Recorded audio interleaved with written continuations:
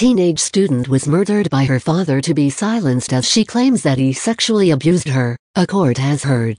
Bernadette Walker, aged 17, was last seen when Scott Walker, aged 51, picked her up from his parents' home, jurors heard. He however denies having any involvement in her murder. Prosecutors probing this case have alleged he and her mother, Sarah Walker, aged 38, formed an unholy alliance to cover up her death. Till this day her body has not been found. Both suspects deny preventing the course of justice to take place. Prosecutor Lisa Wilding told Cambridge Crown Court that on the 16th of July, Bernadette, also known as B, had told her mother that her father had been sexually abusing her over a number of years. Sarah Walker told Bernadette that she did not believe her, said the prosecutor. She continues by saying, the following day, it was decided that Bernadette should go and spend the night with her paternal grandparents while things calmed down a little.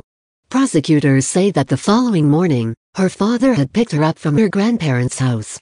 Ms. Wilding said since the day she disappeared she has not used or sought to access her telephone or social media accounts. She has had access to no money or banking and has not been seen at any hospital or other surgery.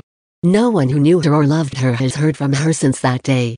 Bernadette was presumed dead as prosecutors allege that she was murdered to prevent her from speaking out on the sexual assault.